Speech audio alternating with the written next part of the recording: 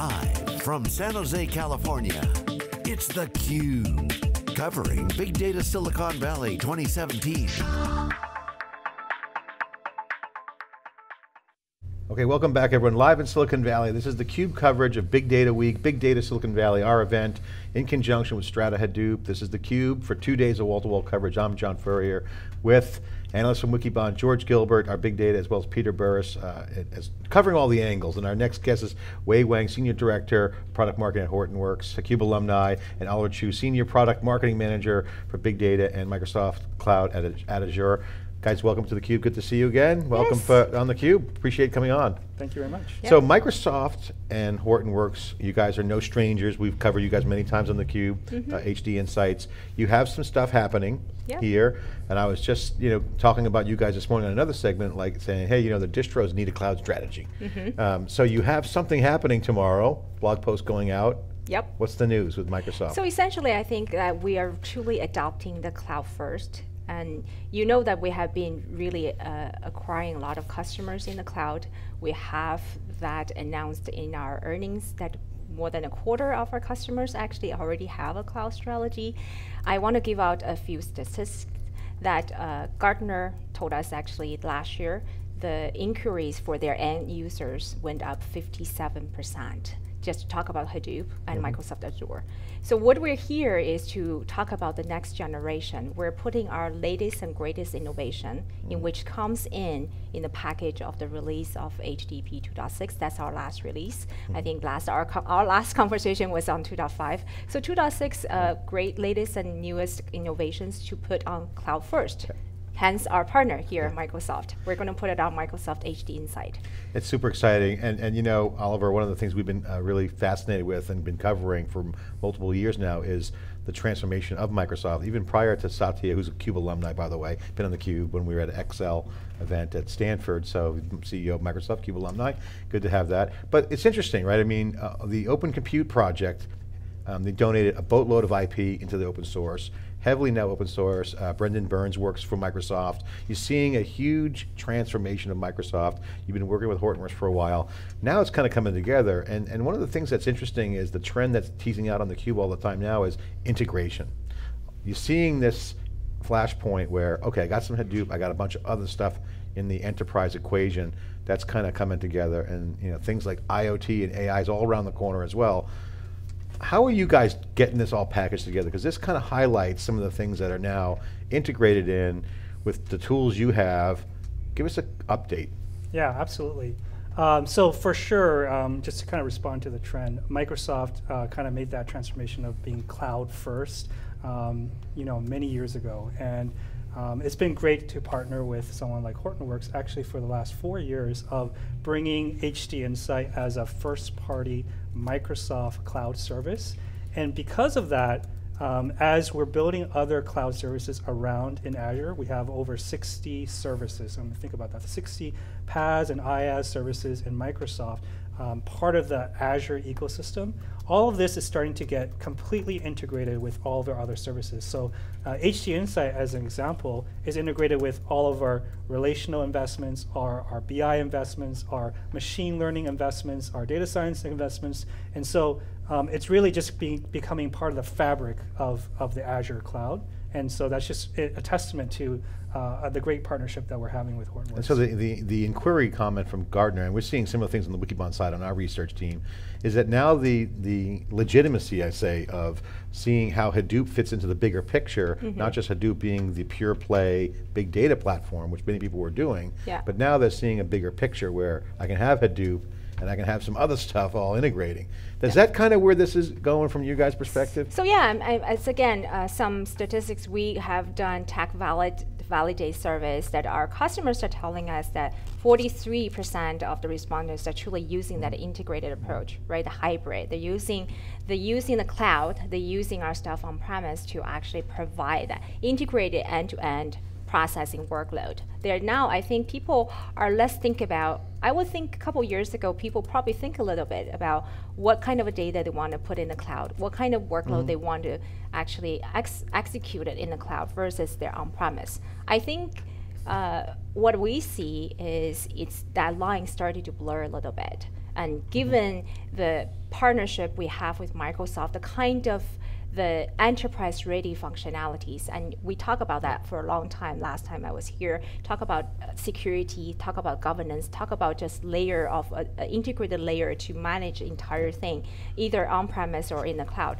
I think those are some of the functionalities or some of the innovations that make people a lot more at ease with the idea of putting the entire mission-critical applications in the cloud. And I want to mention that, especially with our blog going out tomorrow, that we will actually announce this, the Spark 2.1, in which in Microsoft Azure HD Insight, we're actually going to guarantee 99.9% of SLA, right? So it's for that, it's for enterprise customers, in which many of us have together, that is truly an insurance, I feel, that people are not just only feel at ease about the data, that where they're going to locate, either in the cloud or within their data center, but also the kind of speed and response and reliability. Yeah. Oliver, I want to cue off something you said, which was interesting, that you have 60 services and that they're increasingly integrated with each other. The idea that, you know, Hadoop itself is made up of many projects or services, and I think in some amount of time we won't look at it as a discrete project or product, but something that's integrated with a, you know, that together makes a pipeline, a mix and match. And I'm curious if you can share with us a vision of how you see Hadoop fitting in with a richer set of Microsoft services, where it might be SQL Server, it might be streaming analytics, what that looks like. And so the issue of sort of a mix and match toolkit fades into a more seamless set of services. Yeah, absolutely. And you're right, like Hadoop, and Wei will definitely reiterate this, is that Hadoop is a platform, right? And certainly there is multiple different workloads and projects on that platform that do a lot of different things, right? You have Spark that can do machine learning and streaming and SQL-like queries, and you have, you know, Hadoop itself can do batch, interactive, streaming as well. And so you see kind of a lot of workloads being built on open source Hadoop. And as you bring it to the cloud, it's really for customers that what we found, and kind of this new Microsoft that's often talked about, is it's all about choice and flexibility for our customers. And so some customers want to be 100% open source Apache Hadoop, and if they want that, HD Insight's the right offering.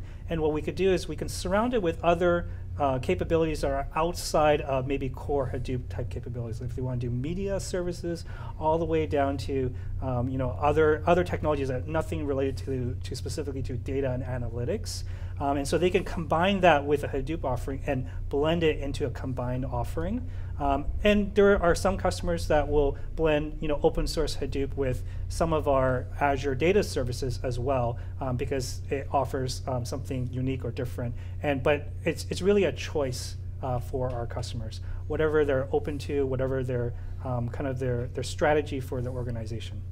Is there, just to sort of then compare it with other philosophies, do you see that notion that like Hadoop now becomes a set of services that might or might not be mixed and matched with native services?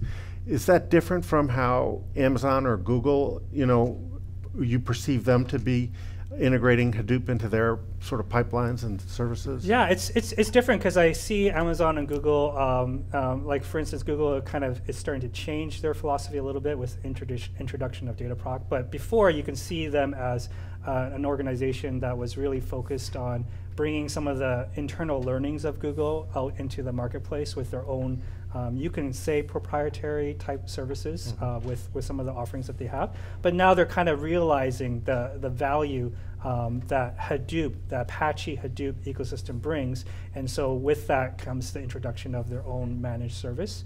And for AWS, you know, they're kind of, their roots is IaaS, so to speak, is kind of the roots of their cloud. And they're starting to bring kind of other systems, very similar to, I would say, Microsoft's strategy. For us, we're all about making things enterprise ready. So that's what the unique differentiator and kind of what Wei kind of alluded to. So for Microsoft, all of our data services are backed by 99.9% service level agreement, including our relationship with Hortonworks. And so that's kind of one. Just say that again one more time. 99.9% uptime. And if that were ever to SLA, and so if that's a guarantee to our customers. And so if anything were one more time. It's a guarantee to our customers. No, this is important. SLA, I mean, Google Next didn't talk much about last week, their cloud event. They talked about speeds and feeds. Exactly. Not a lot of SLAs. Yeah. This is mandate for the enterprise. They care more about SLAs, so not that I don't care about price, but they'd much rather have solid bulletproof SLAs than the best price because of the total cost of ownership. Right, and that's really the heritage of where Microsoft comes from, because we have been serving our on-premises customers for so long. We understand what they want and need and require for a mission-critical enterprise-ready deployment. And so our relationship with Hortonworks, absolutely, 99.9% service level agreement that we will guarantee to our customers, and across all of the Hadoop workloads, whether it be Hive, whether it be Spark, whether it be Kafka, any of the workloads that we have on HCI Insight is enterprise-ready by virtue. Mission critical, built in, all that stuff that you would expect. Yeah, you guys certainly have a great track record in enterprise, no debate about that, 100%. Back to you guys, I want to talk about, take a step back and look at some of the things we've been observing kicking off this week at Strata Hadoop. This is our 8th year covering Hadoop world now. It's evolved into a whole huge thing with BigData SV and BigData NYC that we run as well. The bets that were made. And so I've been intrigued by HD Insights from day one, especially the relationship with Microsoft got our attention right away because of where we saw the dots connecting to, which is kind of where we are now. That's a good bet. So we were looking at what bets were made and who's making which bets when and how they're panning out. So I want to just connect the dots. The bets that you guys have made and the bets that you guys have made that are now paying off, and certainly we were talking before camera, Revolution Analytics, obviously now looking real good, middle of the fairway as they say. Bets you guys have made that you go, hey, that was a good call. Right, and I think that first and foremost, we as Hortonworks to support machine learning, we don't call it AI, but we are probably the one that first to always put the Spark, right, in Hadoop. I know that Spark has gained a lot of traction, but I remember that in the early days, we are the ones that as a distro that going out there, not only just verbally talk about support of Spark, truly put it in our kind of distribution as one of the component. We actually now in the last version, we actually allows also flexibility. You know Spark, how often they change. Every 6 weeks they have a new version. And that's kind of in the sense of run into paradox of what actually enterprise ready is. The enterprise, within 6 weeks, they can't even roll out the entire process, right? If they have a workload, they probably can't even get everyone to adopt that yet within 6 weeks. So what we did actually in the last version, in which we'll continue to do, is to essentially support multiple versions of Spark. Right, we essentially to talk about that, and the other bet we have made is about Hive. We truly made that as a kind of a initiative behind Project Stinger initiative, and also have TAS and now with LAP. We made that effort to joining with all the other open source developers to go behind this project that makes sure the SQL is becoming truly available for our customers. Right, not only just affordable, but also have the most comprehensive coverage for SQL and C2011, but also now having that almost sub-second interactive query. So I think that's the kind of bet we made. Yeah, you get the compatibility with SQL, then you got the performance advantage that are going on in this databases, whether it's in memory or SSD. That seems to be the action. Yeah. Oliver, you guys made some good bets. So let's go down the list. Yeah, let's go down the memory lane. And I always kind of want to go back to our partnership with Hortonworks. Is we partnered with Hortonworks really early on in the early days of Hortonworks' existence. And the reason we made that bet was because of Hortonworks' strategy of being completely open, right? And so that was a key decision criteria from Microsoft, that we wanted to partner with someone whose entire philosophy was open source and committing everything back to kind of the Apache ecosystem. And so that was a very strategic bet that we made. It was bold at the time too. It was very bold, yeah, at that time, yeah. Because Hortonworks at that time was a much smaller company than they are today, right? But we just kind of understood where the ecosystem was going, and we wanted to partner with people who were committing code back to the ecosystem. And so that, I would argue, is definitely one really big bet that was a very successful one, and it continues to play out even today. Other bets like we made, like we talked about prior, is our acquisition of Revolution Analytics a couple years ago, and that's playing out just as keeps well. on rolling. It keeps on rolling. Yeah, rolling absolutely. and rolling. Yeah. Awesome. Yeah. All right, final word. I just want to get an update on the data science experiences you guys have. Is there any update there? What's going on? That seems to be the data science tools are accelerating fast, and in fact, some are saying that it looks like the software tools years and years ago. So a lot more work to do. So what's happening with the data science experience? Yeah, absolutely. And so just tying back to that original comment around our Revolution Analytics, that has become Microsoft R Server. And we're offering that available on premises and in the cloud. And so on premises, it's completely integrated with SQL Server. So all SQL Server customers will now be able to do in-database analytics with R built into the core database. And that we see as a major win for us and a differentiator in the marketplace. But in the cloud, in conjunction with our partnership with Hortonworks, we're making Microsoft R Server available as part of our integration with Azure HD Insight. So kind of just tying back all that integration that we talked about. And so that's built in. So any customer can take R and parallelize that across any number of Hadoop and Spark nodes in a managed service within minutes. Clusters will spin up, and they can just run all their data science models and train them across any number of Hadoop and Spark nodes, and so that is that takes the heavy lifting away on the cluster management side, so they can focus on their job. Absolutely. Yeah. Awesome. Well, guys, thanks for coming on. We really appreciate Wei Wang with Hortonworks, and we have Oliver Chiu from Microsoft. Great to get the update. And tomorrow at 10:30, the Cloud First news hits. Cloud First, Hortonworks with Azure. Great news. Congratulations. Good cloud play for Hortonworks. It's theCUBE. I'm John Furrier with George Gilbert. More coverage live in Silicon Valley after this short break.